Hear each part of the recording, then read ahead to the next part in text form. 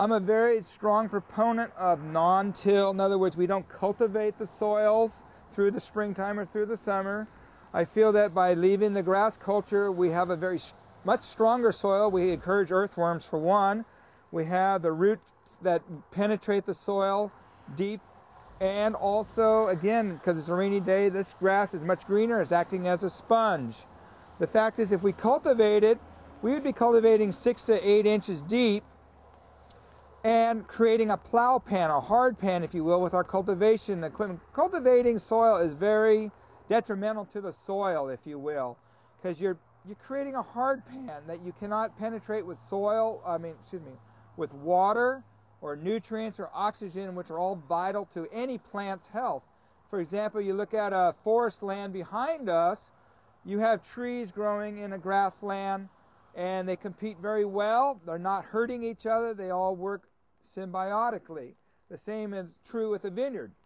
Now, what we do, though, to minimize some of the competition is we'll put a band of Roundup to control the weeds for immediate competition through the year. But the benefits that I find of a cover crop that's permanent, whether it's mowed or not mowed right now, is the fact you could be on this any time. Because again, the water's being wicked down or up, if you will. And the fact is, if we get a significant amount of rain and I need to spray in the next couple of days, I could be on this vineyard, whereas a cultivated vineyard, there's absolutely no way we're going to be able to get that equipment on there. Same at harvest. Harvest of 2009, we had 5 inches of rain. A little bit unprecedented, but enough rain that kept a lot of people from getting out there and picking their grapes and making a big muddy mess. I was able to get, if the winery said, can we pick your grapes, day or 2 days after the rain? I said, yes. We were able to get on those soils with our harvest equipment and the manpower to get that crop off before the molds and the rot set in. So it is important to have good management techniques. Here in this vineyard, we have a lot of bluebird boxes. And the little bluebirds of happiness, if you will, but actually a lot of these houses are inhabited with bluebirds, and the bluebirds actually eat the insects, the mosquitoes, the moths, whatever they can catch, and the centipedes, and they feed their young. And so it's just a regenerational thing. So pretty soon it's time to clean out the nests out of these houses so a next family can move in. And I think on this 15 or 18 acres, we've got probably 30 boxes. And like I say, pretty much all of them are inhabited with bluebirds.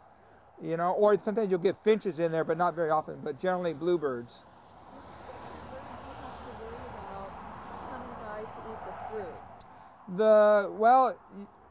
Birds can be also detrimental if they're house finches or linnets. Starlings later in the season could be really a problem.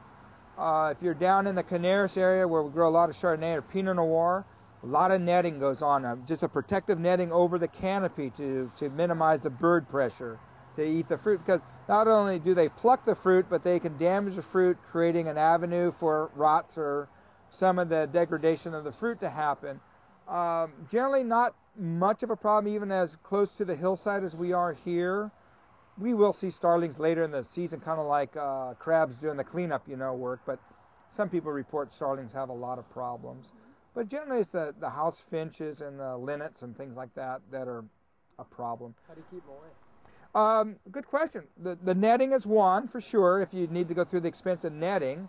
And I mean, literally, it's either a white netting, like 1x1 squares. Those bands in Carneros where they have like the reflections. Yeah, and I was going to say, and then the other is the mylar tape, the bicolor or the single color mylar tape you could put up on a tall canes or the sticks or something. So. What does the mylar do? It just catches their eye, and but it's like anything else. Sooner or later, they'll get used to it. Right. So either you put more up, or you put a scare eye up, or something. Or in the days of past, I don't want to say the old days, but in the days of past, we used to have propane cannons. But as Napa Valley gets more houses and more inhabited, people don't want to hear a cannon going off in the mornings and at noon and night. And sometimes people will patrol, and they can use. You can buy shotgun shells that are not have any shot in them. They're just making a loud noise, kind of do the first impression, and then 1,000 feet up they do another boom or whatever. But but again, somebody's got to be patrolling, and the crops are valuable. Napa Valley grapes are very valuable to the grower and to the wineries. And if you say to your winery, well, I'm sorry, I let the birds have their way and we're 50% off, you know, some winemaker's going to be upset because he's counting on his 5, 10, or 20 tons or whatever he's contracted for, and you can't provide that. So, you know, again, got to all work together. And what are the owls for?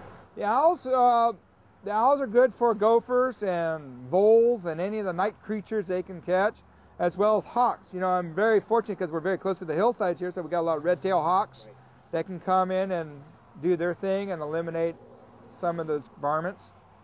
You know, you say, well, how come we don't have deer? Well, we don't have deer here, you know. If we did, there's not a deer fence. There's no deer gates, but, you know, I've never had to worry about deer in this vineyard, and as close as we are to that vast hillside.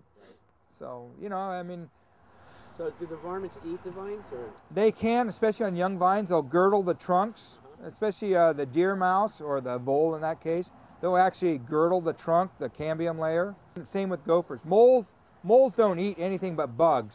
They eat grubs and other things like that, you know, grubs and sow bugs and whatever's in their way. That's what they're looking for. Like in your lawns, you know, when they're making those long pathways, they're just looking for insects. So if you get rid of those kinds of insects, you'll get rid of your moles eventually because there's nothing for them to feed on. You know, the gophers, they're looking for, you know, a place to make a mound and be destructive. Oh, wrap it up. They're getting wet and cold. All right. Darn it.